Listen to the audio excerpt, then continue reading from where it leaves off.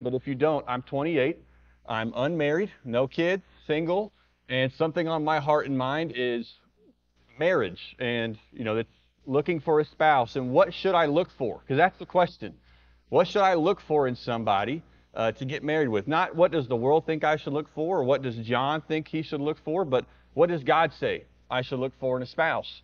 And so, with that in mind, I went to Proverbs and I hope to share some of that with you tonight. But it's not merely a selfish sermon. I'll tell you why. The Oklahoman, the newspaper, in 2021, they wrote articles about where Oklahoma is in different areas. And in 2021, in September, they said Oklahoma is 18th in the marriage rate in our country. 18th out of 50 states in the marriage rate. They are second, or we are second in divorce rate. So when we think about the issues of marriage and divorce in our country being a problem, it's not merely our country, it's our own backyard. I mean, this is a big issue in Choctaw, in Oklahoma City, in Elk City, wherever. It's something that's around. And what's very interesting about it is if you look at the statistics, the divorce rate has declined in half since 1990. The divorce rate has been split in half. You think, that's great. That's good news. Not many people are getting as divorced. And that kind of tricks you a little bit because the reason the divorce rate's gone down is because people have stopped getting married. The highest number that's growing in our country is not married. That could be multiple things. That could be hookup culture. They choose to just hook up with people and that's it. That could be they choose to live with someone they're in a relationship with before they're married or instead of getting married. And it might be that they simply choose to not get married. They don't pursue it. And I don't think it should surprise us that generations of people who are growing up in broken homes are then establishing broken homes or they're avoiding marriage. You know me, I'm a kid who came from a broken home or a divorced home, and divorce is a real fear that a lot of young people have. That's not to shame anyone in here who has kids who had to experience that, but it's just something you think about. I don't want to get divorced. I don't want to end up like that or have that happen to me again, so you maybe are hesitant to get married. And once again, I don't share what we're talking about right now to shame anybody. I know if you're divorced in here, when you got married, you never said, I can't wait for 2 years when I get divorced. You never said, I do, and I can't wait to say I don't. That was not the plan. I know that. When you got married, you probably had a picture of your life in mind, and I know it didn't turn out necessarily how you thought at the time. And to be honest with you, I'm very sorry. We all are, and we feel for you, and we love you. So we don't share this to shame you, but we share it to say, hey, this is a deal. It's an issue in our community that we need to talk about, figure out how we can combat it. There's a lot of things the church can do. We can do marriage seminars. We can have marriage classes. We can try to fill people with all the tools in their toolbox when it comes to being married. But I think one way that we can help with this problem that maybe we don't do enough is help people understand what they should look for in a spouse. If you're a football fan, you'll get this reference, but we need to play a little prevent defense. You know what I'm talking about? How about before we're in a real bad spot? Let's talk about it. And so I want you to turn in your Bible to Proverbs chapter 31. Proverbs 31.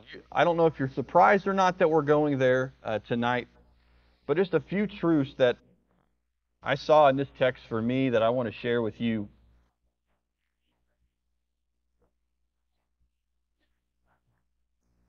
Few things. If you're in here tonight and you are a teenager or a young adult, this lesson is great for you because you are in or quickly approaching this season of marriage. So this is great truth to listen to and apply to your life. So please pay attention, maybe take some notes. If you're a young adult like me, it fits, obviously. If you're a married couple and you're thinking, well, this is my either A, chance to tune out, or B, I need to find a new spouse, that's not the message tonight. Okay, you made your choice. That's great. Stay committed.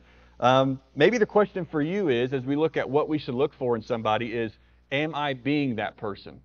So as we talk about this, instead of saying what I should look for, it's, okay, am I being this kind of person? Parents, please pay attention to this. You have a responsibility to show and teach this to your children. I don't know if your parents sat you down and said, hey, here's what you should look for in a spouse, but we should do that. It helps our kids start and create healthy relationships. So parents, listen to this, and as you have kids, your kids grow older, teach this to them and show them what this looks like. And if you're divorcing here, like I said, I'm sorry that things didn't work out. I really am. I feel for my parents all the time. I had to witness that. But let me tell you, you have a powerful opportunity to be a witness to the truth of what you should look for in a spouse. You can bring some experience, history, some relevance to this. You can talk to people and say, hey, this is really true. I've experienced it. Let me tell you. And so you have a powerful chance to witness to some of this truth. So I hope you won't tune this one out just because you were divorced or whatever that might be. But Proverbs 31 is where we're looking. And I'll also say this. I'm going to clarify this, and I want you to repeat after me. My spouse will not be perfect. Proverbs 31 sounds like the perfect woman, doesn't it? I don't know, ladies, if you read this and you go, I don't know if I could ever be that person or that woman. I know if there's not a Proverbs 32 for men, but it's like, she sounds perfect. That person doesn't exist. Okay, if you're looking for the perfect person, you will be single the rest of your life. Just going to be blunt with you. If you're looking for the perfect person, you better hope that other person's not looking for the perfect person, because you're not perfect either. All the married people are laughing tonight. What's up with that? It's like you will not find the perfect person. There are some things you should absolutely look for and have standards. Having no standards, bad. Having too high of standards, bad. Either way, you're not going to have a successful relationship. You'll either never be in one, or you'll probably never find a great one. So you're not going to find the perfect person, and that's okay. But there are some things you should look for. And so I just wanted to start with that. But look at verse 30 of Proverbs 31. There are two truths we're going to look at, and the first is this. We'll read the verse first. Proverbs 31, verse 30. Charm is deceitful, beauty is vain, but a woman who fears the Lord is to be praised. First point, if you're taking notes. Look for a spouse who is beautiful spiritually. Look for a spouse who's beautiful spiritually. Notice what he says about physical beauty and looks. He says, charm, okay, that refers to this, when he's talking about his wife, that refers to her form, her elegance, her favor, to her appearance. And he says, charm is what? Deceitful. It lies to you. I used to lump this line in with the next one, thinking it was poetic, and both of these were trying to just make the same point. But maybe what he's saying here is charm is deceitful because, well, let me put it to you this way. Have you ever met somebody that you thought was just beautiful? I mean, attractive, they look nice, they look great, and then you met them, and you're like, they're not as attractive as I once thought they were. You ever met someone like that? Maybe you've heard that phrase of, they were really pretty until they opened their mouth. Maybe that's part of the reason he says charm is deceitful, because you look at the outside appearance, the physical appearance of someone, and you make this judgment about how great they are. But you have no idea about what's inside. You have no idea about the character and the mind and the attitude and the heart and the spirit. And so he says charm is deceitful. It's possible that you can be incredibly good looking on the outside and you're not very good on the inside. And he says, look, it lies to you. Physical appearance lies to you. It's a mirage. You think something's there, but maybe not really. So he says, one, charm is deceitful. Notice the next line. Similar, but somewhat different. Beauty is vain. It's fleeting. It's temporary. We know this. How I looked at 16 is not how I looked at 26. How I look right now at 28 is not how I'm going to look at 40. How I look at 40 is not how I'm going to look at 60, and we can keep going on until I'm 6 feet under the ground. Things change, don't they? It's funny. Some people, we call it, they glow up after high school. Some people glow down. I don't know however you want to describe that, but the point is, it fades. Your physical appearance will not stay the same. That beauty, it's momentary, it's fleeting, it's passing. So if you put a lot of stock into physical appearance when you look for a spouse, he says, hey, that stock's going to crash. Okay, that stock will crash one day. So maybe it shouldn't be the number one priority when we're looking for somebody. But notice that final line in verse 30. But a woman who fears the Lord is worthy to be praised. It talks a lot about fear of the Lord in this book, and maybe you've touched on it already. Solomon started this book by saying the fear of the Lord is the beginning of knowledge, and fools despise wisdom and instruction. He says a woman who fears the Lord is worthy to be praised. The vast majority of people today, my belief, the vast majority of people today are looking for somebody who is beautiful, but not beautiful spiritually. It is the number one priority to find someone who is attractive to them physically.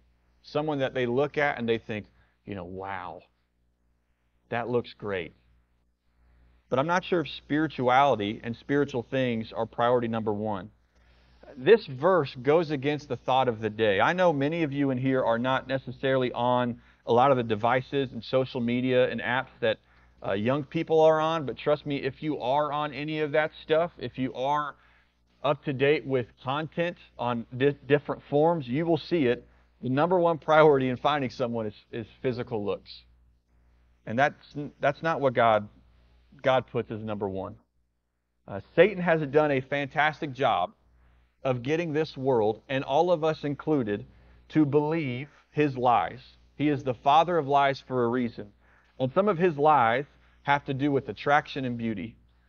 The word love and lust, they are different words, but we use them sometimes wrongly, interchangeably. I love chocolate cake. No amens there, No, I love chocolate cake. Do I really love that, though? Or do I lust after that? Because when I say I love it, you know what I mean? I want to indulge that. I want that. That tastes good. That would be good. Give me that. And I'm afraid so often we say, I love my boyfriend, or I love my girlfriend, or I love so-and-so. And what we're really saying is, I want to indulge that. We're not really talking about love. We're talking about lust. We have those words very confused in our society. And this is what he's addressing here. If your idea is finding someone who will satisfy or please your flesh, that's not what covenant love is. That's not what covenant love is.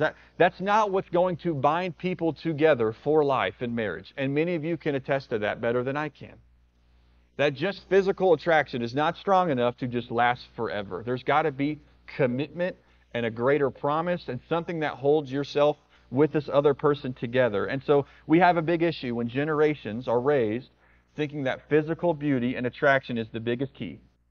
And it's funny because at the same time, generations have wrong ideas of what sex, intimacy, relationships, and beauty even are.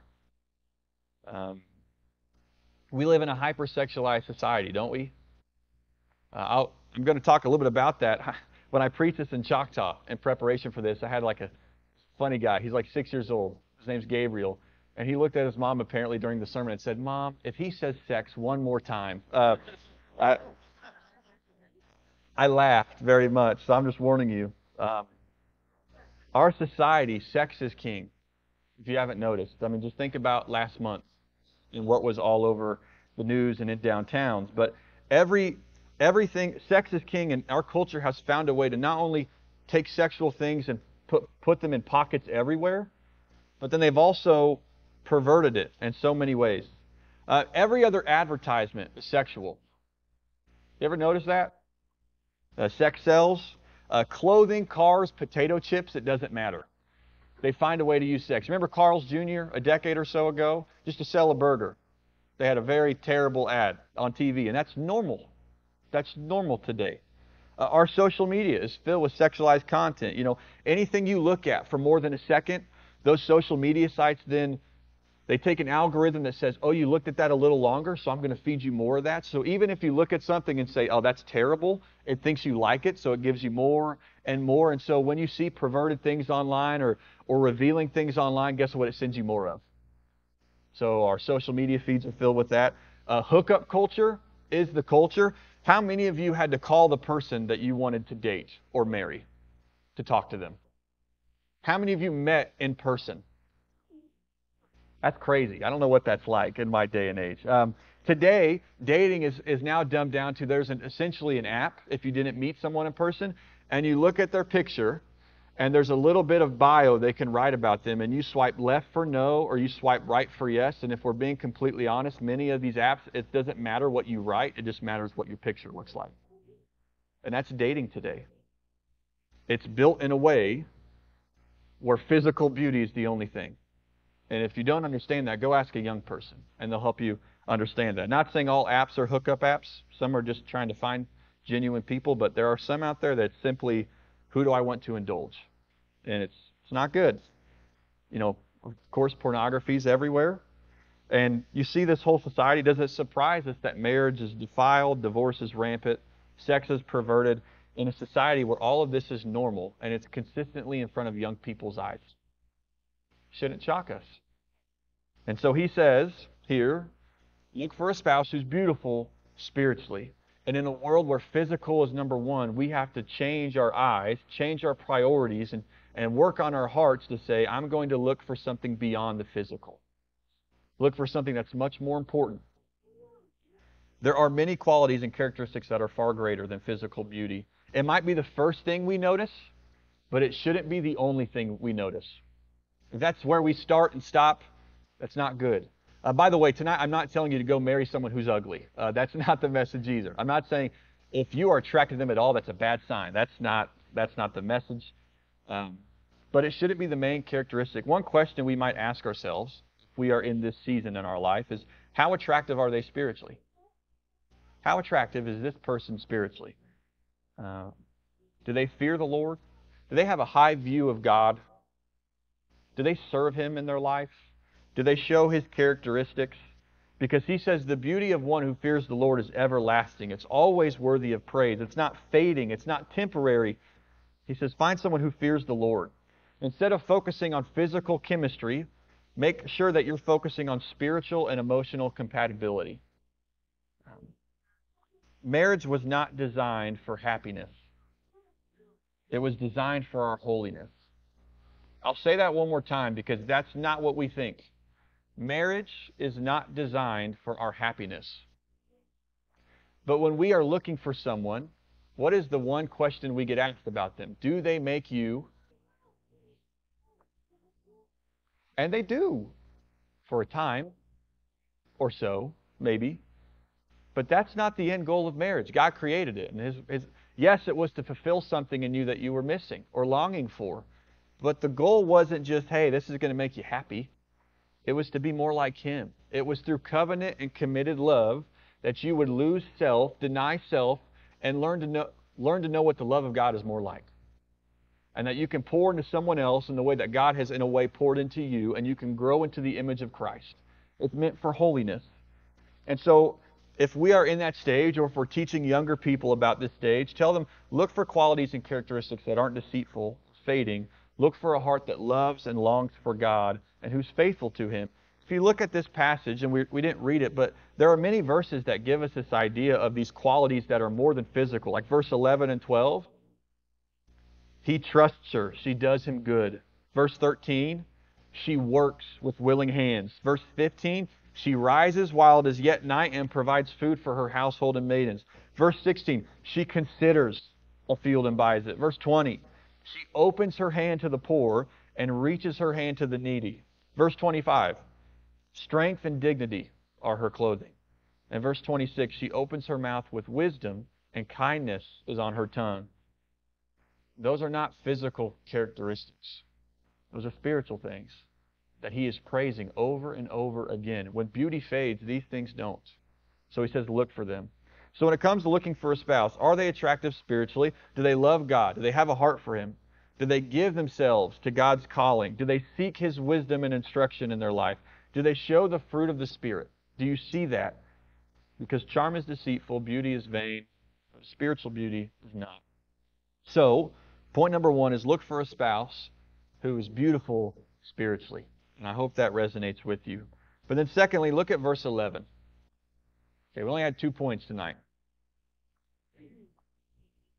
Verse 11, read that with me.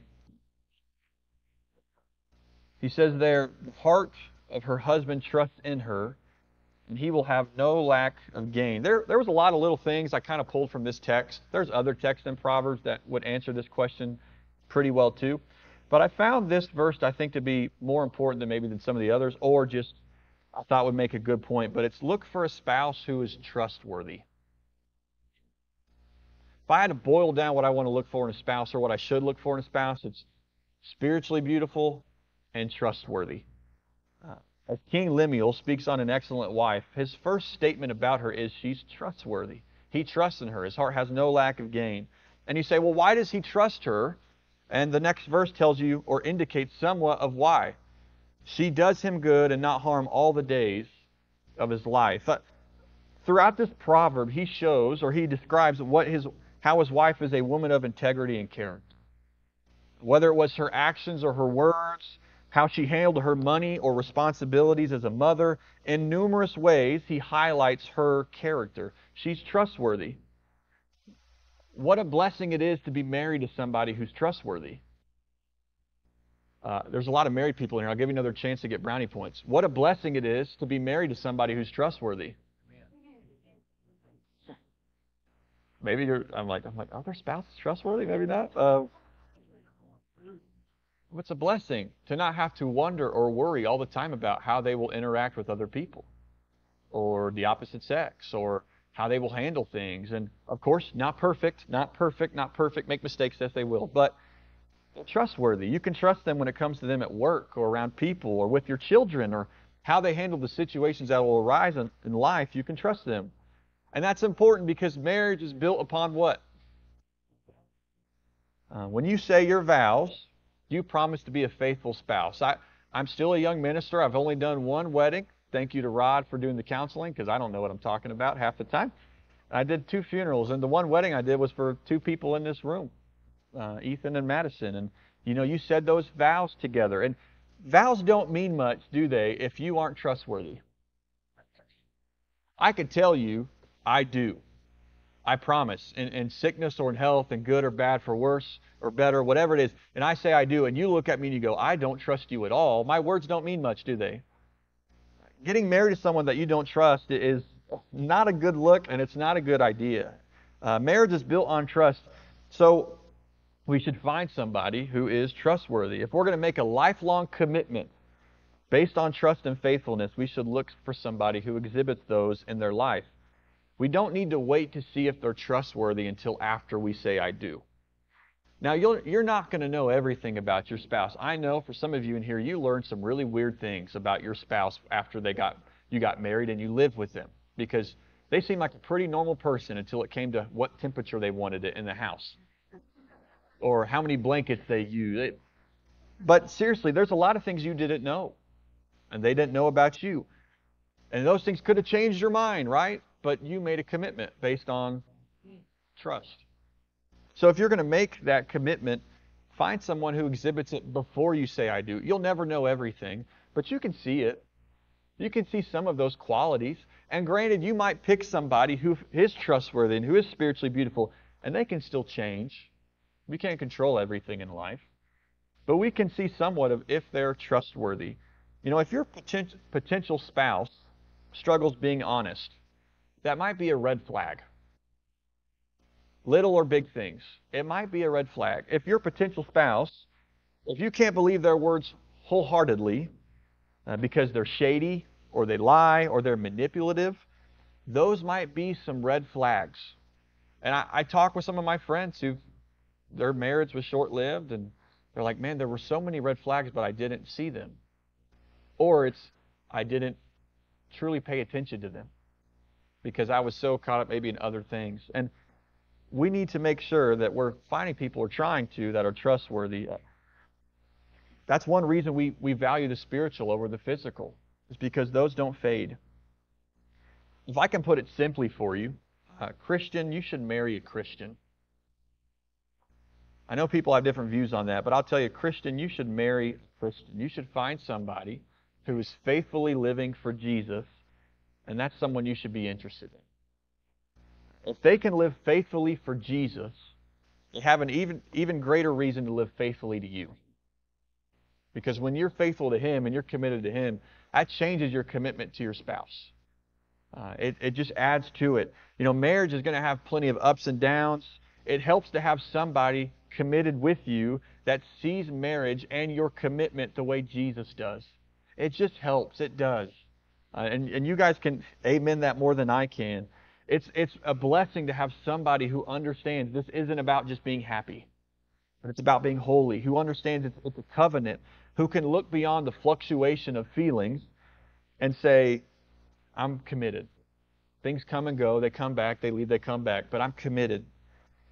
Plus, with a Christian, you can share every part of your life. Is this not, and I don't mean this is in this building, but is your walk with Jesus not the best or most important part of your life? Don't you want to share that with somebody? Like that's got to, some of you may be going through that. And I'm not saying you can show the love of Jesus staying committed, even if they don't love Jesus. But don't you want to be able to share that in your relationship, that walk together, that goal in life, the beauty and joy that comes from Jesus, the self-denial, all of these things. And so look for someone who's trustworthy. And I would say look for someone who's a Christian. That would be my advice. There are some big questions I think that we should ask, or at least I'm trying to ask myself as I'm in that scene. And there's more wisdom in this passage, but we're going to sticking to those two for the night. But there are some questions I'm trying to ask myself. Like one, will this person help me get to heaven? It is not their responsibility per se to get me to heaven. That's my own. But will they help me get to heaven? Like, is this person going to wake up with me on Sunday and try to pull me back into bed instead of going to service? Is this person going to discourage me from studying and praying and discourage me from the church and being active in my family? Or are they going to encourage me to do that? Are they going to become a hindrance to me obeying Jesus, or are they going to become a help? Some questions we need to ask. Another one is this. Will this person help me raise godly children? Once again, parents, it is not 100% upon you to get your kids to heaven. Jesus is the only person who can do that, and they have to make that decision for themselves. It is your responsibility to shine Jesus in every single way in your home. It is your responsibility to raise them in the Lord, but they get to make that decision. But one big factor of this is my spouse going to help me do this, or are they going to be the opposite? It's just tough when you have one spouse who's, hey, here's the story of Jesus. Here's all this. I want to encourage you to do these things with me. I love the church. I love serving. And try to share with them the knowledge of God's Word. And then you have another one who wants nothing to do with it, or who pulls them away. Like I said, some of you may be in that boat. And do the best you can. God can still work in wonderful ways, and I have that somewhat of a situation in my life. And it doesn't mean your kids are going to be lost for sure or anything like that. But it does make it more difficult when one spouse says, hey, I'm all in for Christ, and the other one says, I really want nothing to do with it. It can just be difficult. So think about, hey, do they want to raise children the way I want to? Once again, I would imagine your spouse doesn't agree 100,000% on everything you want to do when it comes to your kids. I would imagine you were raised a little differently than they were, and there might be some subtle differences there. But on a general way, do they want to raise kids in the Lord? Do they want to help raise a godly home? And those are questions that we need to ask. I know in here there's some people in this season of life like me who are here in this single person. I know for the majority of you, you're already married. Once again, don't go look for another spouse. Please don't go download a dating app tonight and start swiping. Be more focused on the kind of spouse you are. I know some of the things I just mentioned you might be saying, well, that's me. I don't have that help in my life. Or, maybe it's like, I wish I knew this 15 years ago. You just do the best you can today, is the message. But why this is so important is because the greatest decision you will ever make outside of being a disciple of Jesus is who you will marry. It's the greatest decision. It's the most important decision that we will ever make. Therefore, we should apply His wisdom when it comes to finding a spouse. You will not find a perfect person, but you can find someone who is beautiful spiritually and trustworthy. You can find somebody who will walk with you and help try to get you to heaven and your family as best they can. If you're like me tonight, and you're not married, and you have the desire, I'll tell you this. It's better to wait and marry the right person than marry the wrong one. I'll be honest. sometimes in the church we are so pushy to get people married that we encourage them to maybe make some bad choices. I want to see all the young people get married, enjoy that happiness. Of course, I want that for myself one day. But I don't want to be so pushy with them that they feel like they are missing out on life if they don't have somebody, or that they can't walk with Jesus if they don't have a spouse, because they can still live a wonderful life and do a lot of great work for God. And Paul says some things about that. But it's better to wait and marry the right person than marry the wrong one. I know as you scroll your social media, you feel like you're missing out. I know some of the girls who are a bridesmaid for every wedding. It's like, was it 27 dresses or something like that? I keep buying all these dresses, but not the one I really want. But it's better to wait. It just is. If it's that big of a decision, be patient with it. It shouldn't be spur of the moment. So tonight, if you're not looking for a spouse because you have one, ask yourself, am I being the right one? Have I been focused on developing myself to be beautiful spiritually? Or I've been so caught up in the other things? Am I trustworthy? Do I do what I say? My yes is yes, or is my no, no? Am I trustworthy around other people? Am I trustworthy at home, online, at work, around the opposite sex, whatever it may be? Am I being the right one? We're so often focused on what we want in someone else that we fail to look at who we are. I want to find the perfect person, but am I being that person? Perfect person doesn't exist, but I want to find the one. Am I being the one someone's looking for? I hope that helps you tonight in some way or other. I appreciate you paying attention to me. Well, we have like 6 or 7 minutes left, right? I think 25, 30. I don't know how fast I went. But that's all I got. So I appreciate you paying attention, and we'll take a break, and then we'll be back for a Devo.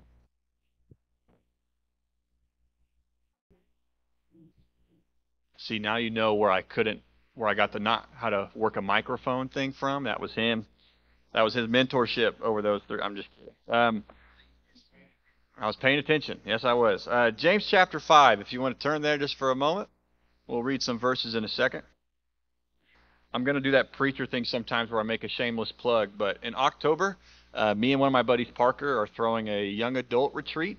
So if you know of anyone between the ages of 18 to 30 who would love to spend their fall break weekend listening to some great lessons and singing on a beautiful property, having a lot of fun, and meeting other Christians, please ask me for more details after. That's all I'll say about it. But just, any of my kids that I taught in the youth group or anyone just else that you may know of, send them my way. I think it'll be a great time. But James chapter 5, I want you to read verse 13 with me, and we'll read this section together.